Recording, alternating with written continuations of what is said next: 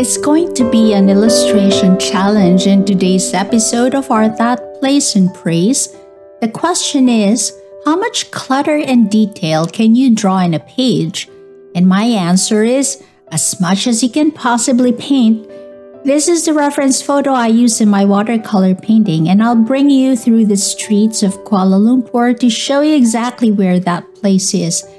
As an illustrator, there are times you'll be asked to include many details in a page, and if you're working with watercolor, that can be tricky. To paint that as compared to medium like colored pencils or pen and ink, where the tips are pointy and you have better control of the flow of pigments. So in this video, I'll give you tips and tricks in making this type of illustration challenge a wee bit easier to handle. Some of my tips may be too simple for seasoned artists, but I'm making this video as beginner-friendly as possible. Now, during my trip to Malaysia, I saw many places that can be called an urban sketcher's dream. There were a lot of exotic food and places that are unique to Asia that would be perfect subjects for a painting. And so as we drive down the streets, I'll bring you to this open space restaurant where the dining area sits side by side with the kitchen. The ambiance is not something you'll probably appreciate, but I tell you, the food is so flavorful. It haunted my memory to this day. And all that clutter on the floor makes this the perfect urban sketching project. There were actually so many spots in this restaurant that I wanted to illustrate. I couldn't decide if I liked the spread of food more, or maybe the chefs working in the kitchen. In the end, I just decided to work on as much of the panoramic view as I can fit in my 8.5 by 11 sketchbook. If you've been in my channel long enough, you might have noticed that my watercolor set is often dirty because I constantly dip my brush directly on the pigments instead of mixing paints in a palette. I tend to be lazy at times and mix on the paint set directly to make my work move quickly. But today, I'll show you the mixing tray I use occasionally to give you a painting tip. You see, it's not often talked about, maybe because it's assumed that artists should know this already. But if you're a beginner, you might wonder, what's the difference between a plastic and a porcelain palette? Like, which one is better? I'd say that once you've tried a ceramic or porcelain palette, you'd never want to mix paints on anything else. It's easier to use, and when you're working on a detailed painting challenge like this, anything that can make the work flow more easily is a welcome change. Plastic palettes smear even after first use, so if you're OC and want your supplies to always be spick and span, that fact can be an issue. Porcelain palettes, on the other hand, are easy to clean. Even with dried up paints, a quick water rinse can remove those stains in a jiffy. If cleanup isn't a deal breaker for you, maybe mixing is.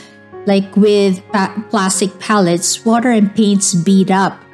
The cohesion of the mixture is strong on the plastic surface, such that you'll see separate tiny beads of paints on the palette instead of one big puddle, and that can be annoying when you're trying to mix. It looks like droplets of rain on a highly repellent jacket. The liquids keep pulling apart even if you swish your brush around and mix them together. Aside from the annoyance, this becomes an issue when you can't really see the color values you're creating because the pigments are just not mixing well. I don't think this is much of a problem with ceramic palettes.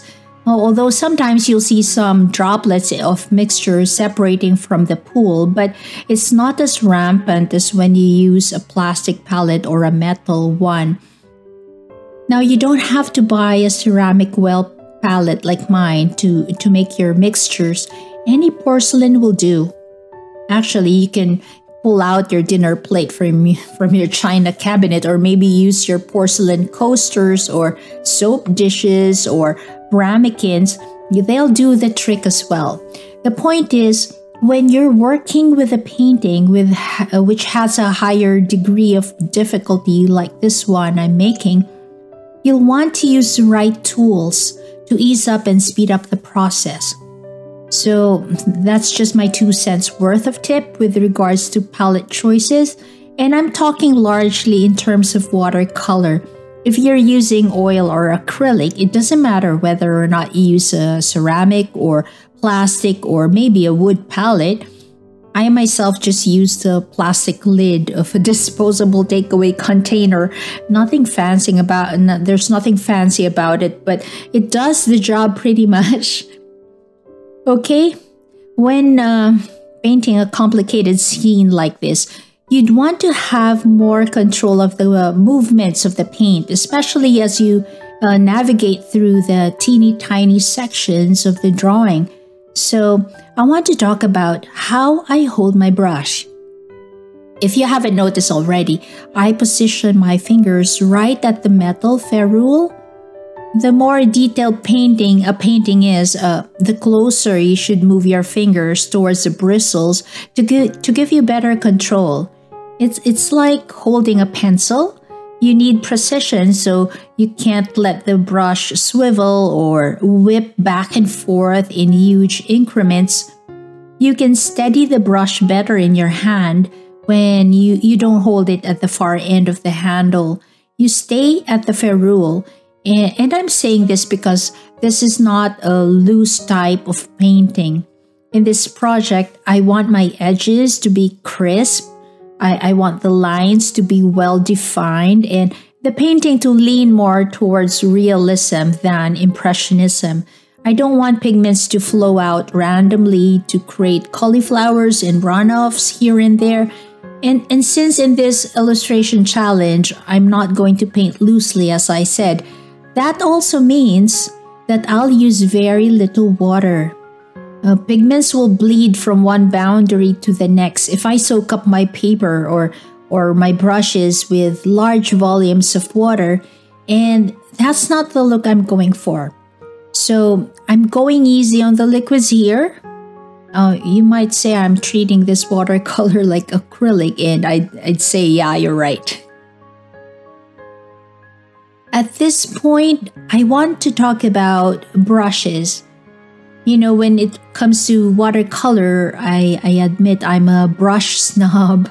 I only use premium quality brushes that I know will do the job right. I lean towards authentic Kolinsky red sable brushes like Da Vinci because the bristles can maintain a sharp point and can soak up a good volume of water and pigments. The liquid capacity of the bristles is so amazing. It makes you wonder if there's a built-in cistern in there. The bristles themselves look splayed out when dry, but once wet, the sable converges to form a fine tip. The only problem is that German-made Da Vinci brushes are so expensive. You know, investing in one is enough for the budget-conscious artist. And you have to treat it with utmost respect, knowing that an animal was used to get the brushes to your hands. Besides Da Vinci Maestro brushes or their blue squirrel quills, I like Escoda Prado signature brushes as well. They're handcrafted in Barcelona, Spain. Surprisingly, these brushes are synthetic, which fit those of you who may be animal advocates and you want to avoid the animal hair in products as much as possible. But the bristles were made to mimic sable, and so these brushes can load up tons of pigments just as well as the Da Vinci. The Escoda also holds a pretty good point and has a good spring. By the way, if you don't understand what the term spring or snap means in the world of paint brushes. It just refers to the ability of the bristles to go back to its original shape.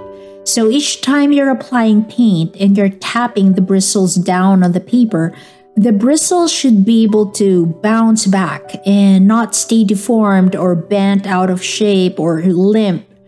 You know, a good brush with a good snap allows you better control while painting.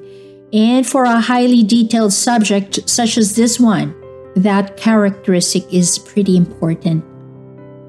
Now I'm talking about brushes not to promote or convince you to consider the brands I use.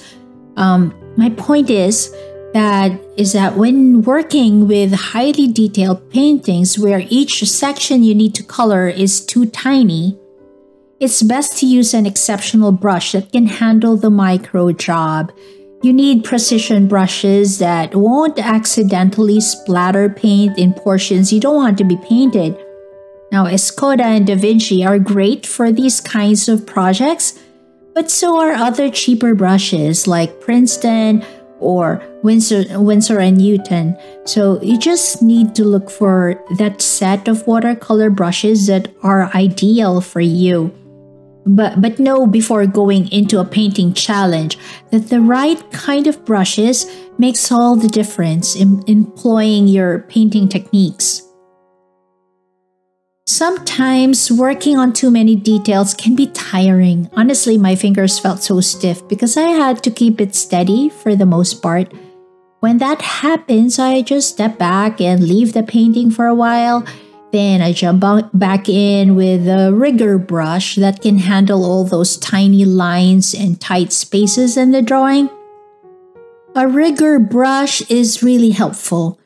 The bristles are longer and it's compared to a round brush, but the diameter is a bit smaller. And the tip only has a few pointy bristles, but they're very effective in dispensing pigments on the paper. With a rigger, you can paint lines as thin as those made with Sakura Pigma Micron pens, like 0.2 millimeter to 0.5 millimeter thin strokes. This rigger is what I'm now using to paint this word tiger, and that's also what I'll use to write the Chinese characters and the fine lines on the electric fans and the baskets and many other tiny parts in this drawing.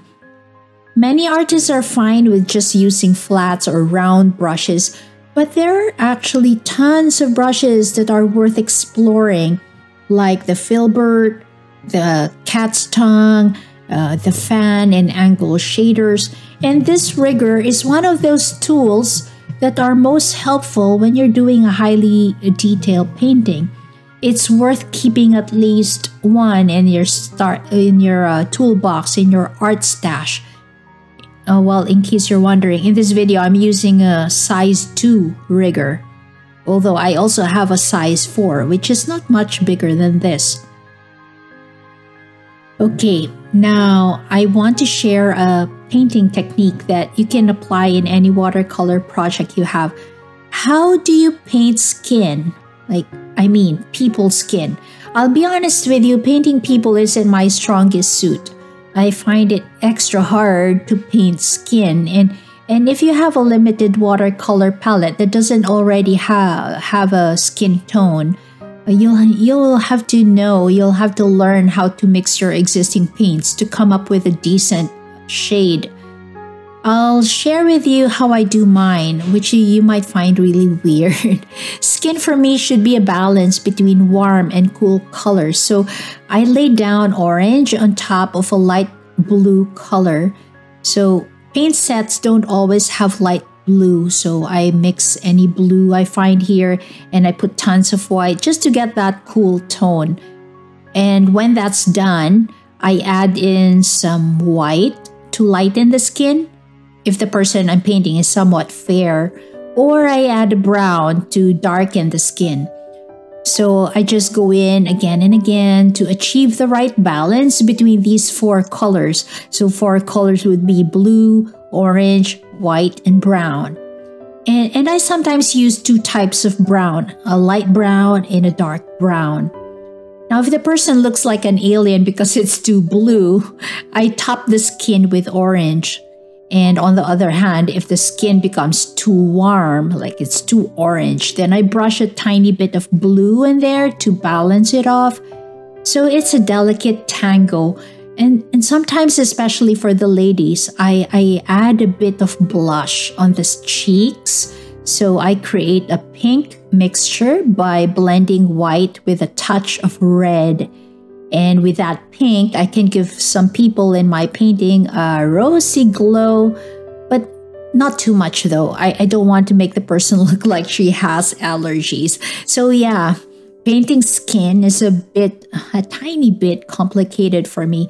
If you have a better way of doing it, I want to hear about it. So leave me a comment down there in the box, okay?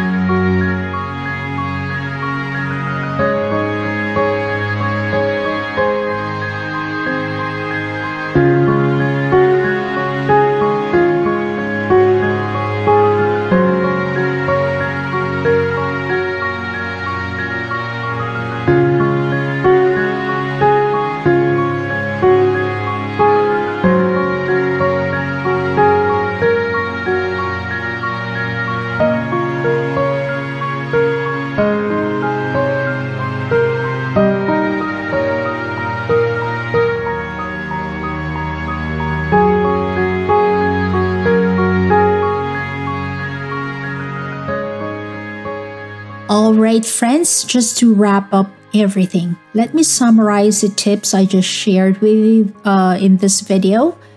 When working with a highly detailed illustration where portions of the drawing are too small, you have to use the right tools to make the work easier for you.